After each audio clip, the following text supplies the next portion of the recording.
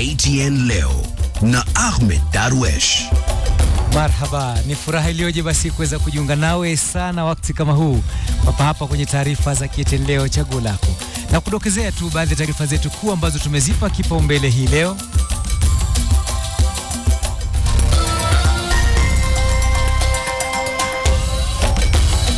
Whatever we would have discussed between me and him, angelibadilisha aseme no, because he doesn't keep his word. Ukiongea na yeye mkiwa watu wawili kesha anabadilika. Malumbano kati ya Waziri Kambi na Atwoli bado yanaendelea, huku mahakama ya viwanda ikimpa Atwoli afueni ya muda.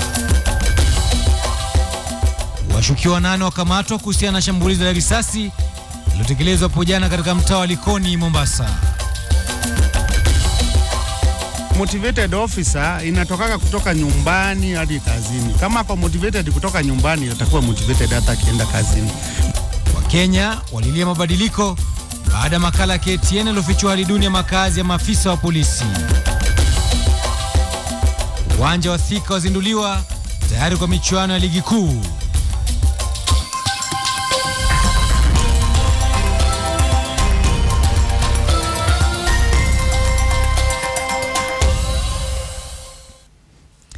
Naam, karibu basi kwenye taarifa zetu.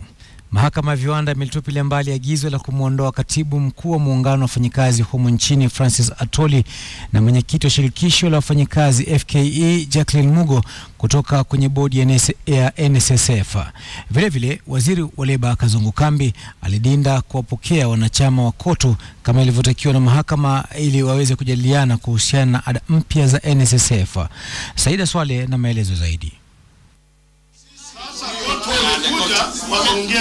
Walifika wakiwa katika idadi kubwa wakitarajia kuwa na mkutano na waziri wa leba Kazungu Kambi. Lakini kinyume na hayo hawakupokelewa kama walivyotarajia na kubakia nje ya ofisi za hazina ya malipo ya uzeeni NSSF. Invited KOTU. He did not say ulete watu 3, ulete watu 4. Whatever we would have discussed between me and him, angelibadilisha aseme no, because he doesn't keep his word.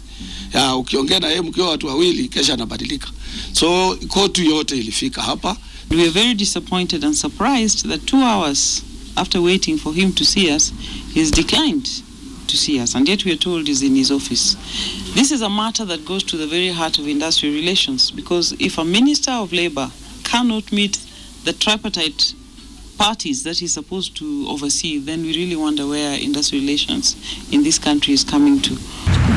Kupitia agizo la mahakama, wawakilishi kutoka pande zote 3, ile ya KOTU, ya waziri wa leba pamoja na wengine kutoka kwa shirikisho la wafanyikazi wa nchini FKE walitakikana kukutana ili kujadili kuhusu ada mpya za malipo ya uzeeni zitakazolipwa na wafanyikazi humu nchini, ila Kambi alikuwa na masharti. Aidha ni tuwaambie tuko sawa na leo ama siku nyingine. But wao badala ya kungoja tuwaambie wakakuja. Na walipokuja, mbali ya kuwa hakuna appointment, mimi nikasema wacheni tuwaone.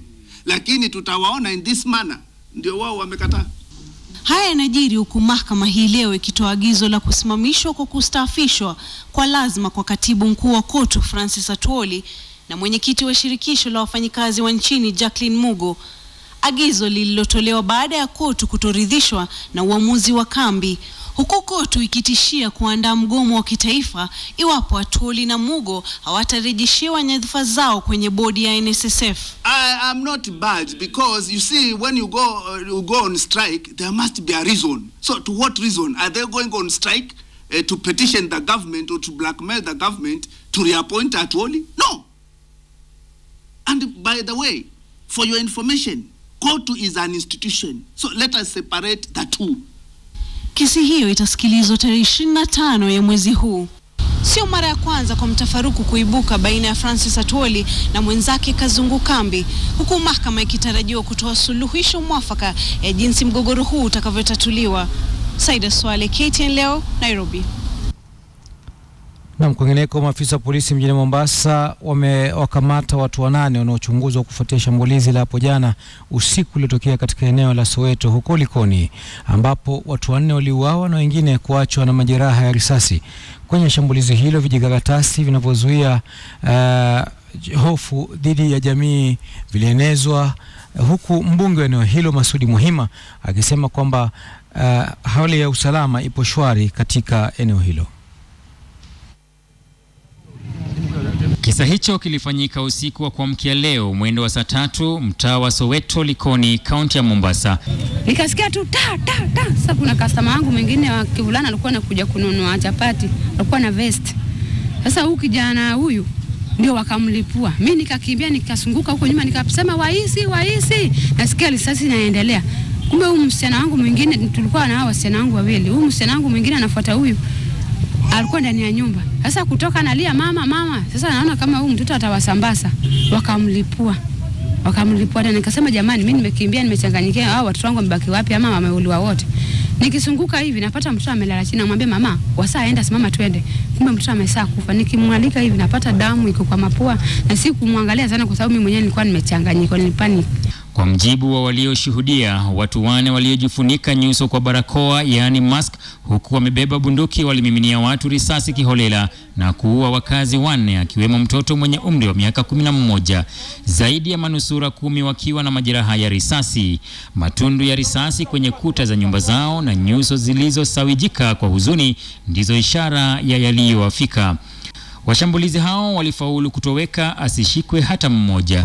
Nyuma yao walibwaga vijikaratasi vilivyosema shambulizi hilo ni la kulipiza kisasi dhidi ya jamii fulani kuhusu mashambulizi na mauaji ya Mpeketoni, kaunti ya Lamu. Ujumbe ambao viongozi wa siasa na serikali wanasema sharti udhibitiwe, kwani unanuia kuzua mtafaruku baina ya kijamii. Watu wamekuja kulipa kisasi cha Mpeketoni. Lakini kitu cha maajabu, hapa tuishi na Majaluo na Wadigo na makabila wengine pamoja. Kwa nini waje hapa kwangu Soweto? Wakuu wa usalama Mombasa walifanya mkutano wa dharura uliojumuisha wabunge na wakazi na kuahidi kuwa msako na uchunguzi utafanywa. Na ile makaratasi zilitupwa pale, hii ilikuwa ni disguise tu. Hii ni disguise, hii ni machangili ambayo wanataka kuweka uhasama baina makabila wale wanakaa hapa Likoni. Tukio la jana Likoni linaongeza wasiwasi kwa kaunti ambayo imeshuhudia visa kadha wa kadha vya ukosefu wa usalama, likiwemo genge ambalo linatumia pikipiki kupiga watu risasi na kuwaibia. Viongozi wengi wa kidini, matajiri na hata raia wa kigeni wameuawa kwa kupigwa risasi. Na ikizingatiwa takriban watu 100 wameuawa Lamu, wito unatolewa kwa serikali kudhibiti ukosefu wa usalama unaotishia kuvuruga utulivu na maendeleo ya pwani. John Juma, KTN, Mombasa. Na kwingineko basi, baada ya kulinga KTN na mapema hapo jana kuangazia taarifa ya kipekee kuhusu changamoto wanazopitia maafisa wa polisi, hisia tofauti kuhusiana na makazi duni wanaoishi yametolewa hii leo. Wakenya wamejitokeza kwa wingi na kutoa hisia zao kuhusiana na swala hili. Mwanahabari Hussein Mohamed na maelezo zaidi. Kama za kufa, lakini tuko na risk mingi sana, na hiyo risk go 100% to overcome this riskness is 0 of 100. Ilikuwa ni sauti ya wanyonge ambao kwa muda wamebaki kuvumilia changamoto za maisha. Ni hapo jana ambapo KTN ilitoa taarifa kipekee kuhusu makazi duni ya maafisa wa polisi na kuangazia kwa kina swala hilo. Na hii leo tumeshuhudia makazi mengine ya maafisa wa polisi kule Eldoret. Haya ni makazi ya askari wa magereza wanaoishi kwa nyumba zenye kuta za udongo. Swala ambalo lilivuta kauli ya wananchi wengi waliotoa hisia tofauti kuhusu maslahi ya maafisa wa polisi. Kama una familia huwezi share nyumba na mtu mwingine na ikuwe vitu mzuri. Utakuta hata akienda kazini anakuta mkewe labda amechukuliwa na mwenzake ama nini. Sasa unaona kesi inakuwa ambayo hata kujiua ni rahisi, ama anachukua bunduki anashuti mwenzake. Polisi wapewe heshima, kila mtu ajengewe nyumba yake, ndio mtu kama atakuwa na familia yake, familia kitembea awe anakaa kifamilia vile inastahili, kwa sababu wakikaa watatu hiyo si tabia mzuri. Sio hapo tu, katika tovuti tofauti Wakenya walitoa hisia zao, huku kwenye mtandao wa Twitter semi na kauli za Wakenya zilidhihirisha kutoridhishwa kwao na hali hii wanaoishi walinda usalama humu nchini. Wengi wametaka mazingira haya kuboreshwa, la sivyo hali hii itazidi kutia fedheha idara ya polisi, hasa pale suala ya kuwajali maafisa wake inapojadiliwa. Mwaka wa 2009 katika ripoti iliyotolewa na Jaji Philip Ransley iliweka wazi mapendekezo yake. Pendekezo la 4 katika maslahi ya maafisa wa polisi ilikuwa ni ukaguzi wa makazi ya maafisa wa polisi pamoja na kuwepo kwa marupurupu maalum kwa polisi, na 3 likiwa ni bima ya matibabu kwa maafisa wa polisi. Lakini je, suluhu ni ipi? Ni muhimu serikali ianze kufikiria mambo ya kupatia askari wa polisi police house allowances. Pesa mzuri wajikombolee nyumba. Manake mambo ya kujenga manyumba itachukua muda sana. Doesn't make any sense if you put, you know, he was in green uniform, then you give him a white uniform. Doesn't make any sense for that. Address the underlying grievances of the police force. Transform the police force into professional police force. Huku wakuu wa maafisa wa polisi wakikiri ni hali ya kutamausha, ni swala ambalo Wakenya watasubiri kwa muda kabla maafisa wa usalama wapate afueni. Miaka 5 baadaye, baada ya ripoti maalum maarufu kama ripoti ya Ransley kuweza kutoa mapendekezo dhabiti katika idara ya usalama, bado Wakenya wanasubiri kuona iwapo suluhu mwafaka itapatikana. Hussein Mohamed, KTN Leo, Nairobi. Naam, tukitoka basi Nairobi tufuliza hadi katika kaunti ya Mombasa ambapo mashindano ya kila mwaka ya kuhifadhi na kusoma Qur'an yalifanyika mjini Mombasa, huko Abdulsamad Abdullah kutoka kisiwa cha Zanzibar akiibuka mshindi. Mashindano hayo ambayo yameingia mwaka wake wa 12 huandaliwa na kundi la Muslim Mercy Youth. Viongozi mbalimbali wakiwemo waumini wa dini ya Kiislamu walifurika katika uwanja wa Makadara mjini Mombasa kwa hafla hii muhimu inayoandaliwa kila mwaka na kundi la Muslim Mercy Youth. Vijana na hata watoto walifika kwa wingi kushuhudia mashindano haya kuhifadhi na kusoma kitabu kitakatifu cha Qur'an. Mwito mkubwa uliotolewa kwa waumini hao ni kufungamana mafundisho ya kitabu kitakatifu cha Qur'an ndani ya mwezi huu mtukufu wa Ramadhani na hata baada ya Ramadhani, pamoja na kutakiwa kujiepusha na mambo aliyokataza Mwenyezi Mungu.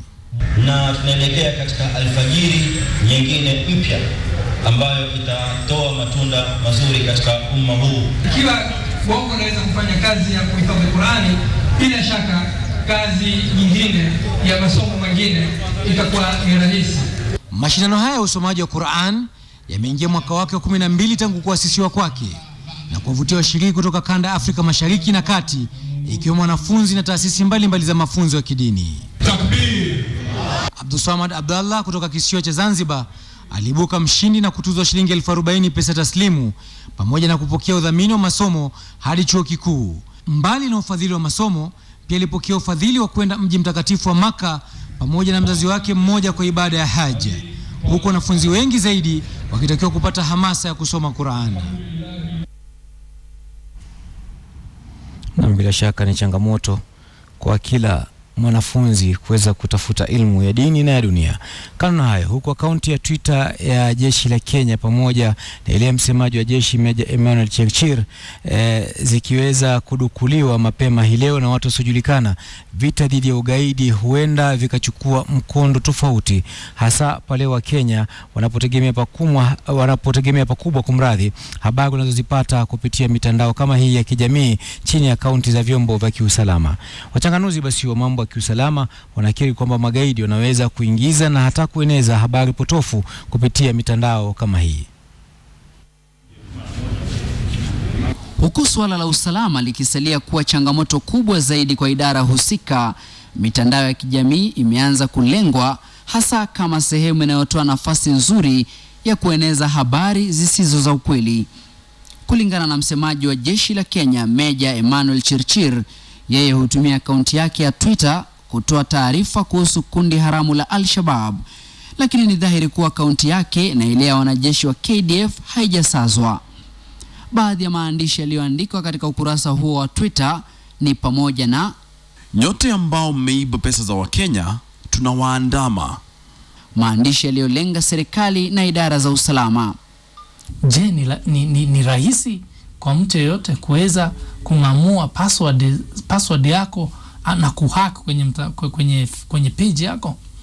Kama ni rahisi, basi hamna haja ya sisi yeyote kuwa kwenye ile mitandao.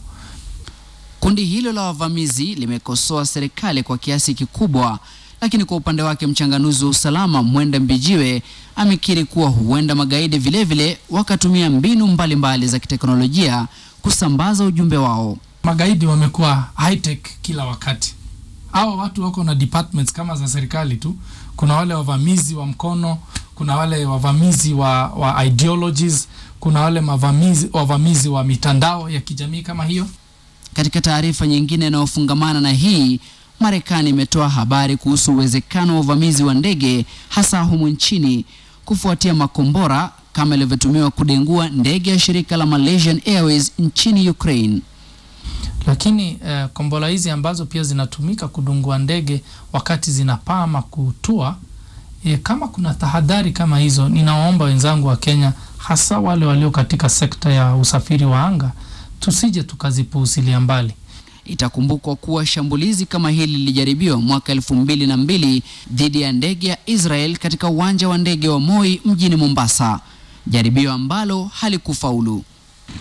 Huku wachanganuzi wa usalama wakitoa hisia mbalimbali kuhusu mashambulizi ya kigaidi, magaidi hawa wanatumia teknolojia mpya kutekeleza mashambulizi, na Wakenya wametakiwa kuwa na tahadhari kabla ya hatari.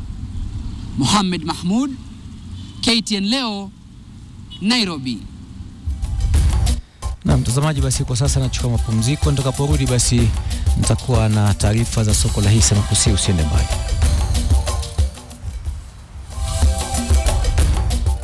Katika kamusi ya leo tunaangazia neno staafisha. Staafisha ni kitendo cha kumwachisha mtu kazi baada ya kufikia umri uliowekwa au kwa sababu maalum. Mfano katika sentensi: agizo la waziri Kambi kumstaafisha Francis Atwoli kama mwanachama wa bodi ya NSSF limepata upinzani mkali.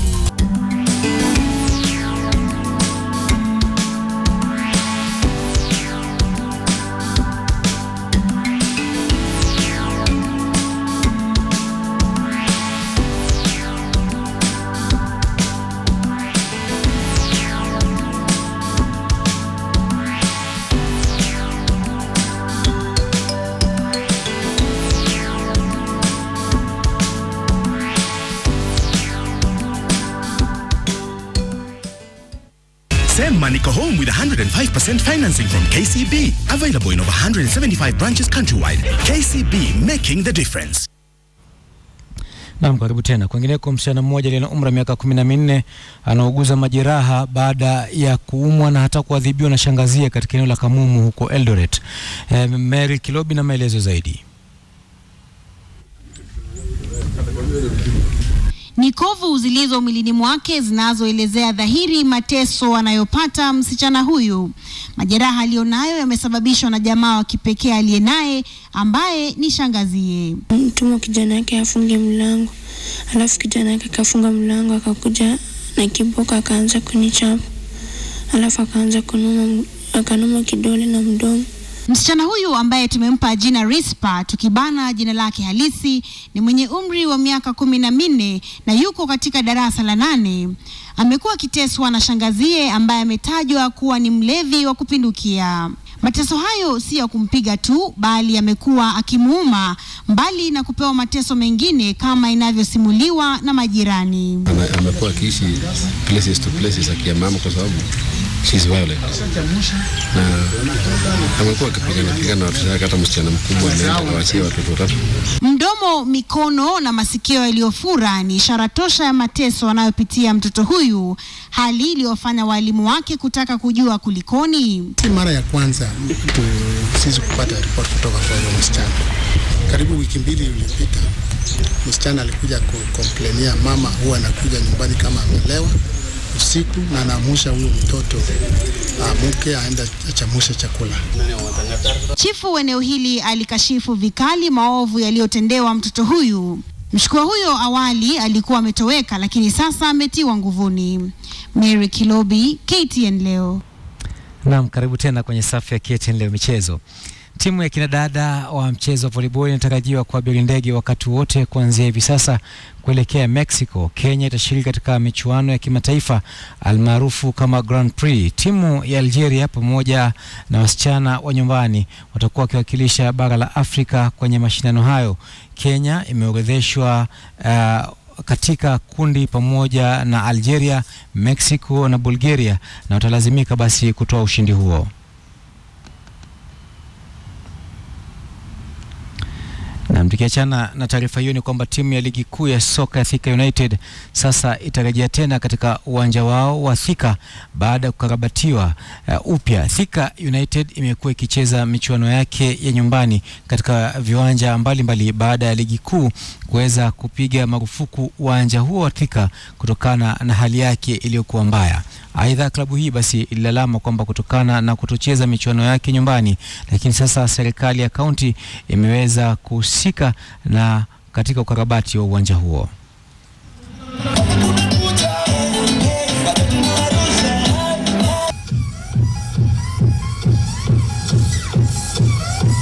Mwaka huu kabla hujaisha tupate stadium ya kimataifa hapa na Kiambu Kirigiti. Na hivi karibuni tutazindua mradi huo wa kuweza kutengeneza hizo stadium mbili ili hata wale wananchi wenyewe wao wakipata nafasi ya kuweza kushuhudia ni kitu gani inaendelea hapa. Na kufikia hapo mtazamaji, sina la ziada. Nakushukuru sana basi kwa kutenga muda wako na kutizama taarifa za KTN leo. Mimi ni Ahmed Darwesh nikikutakia usiku mtulivu. Kwaheri.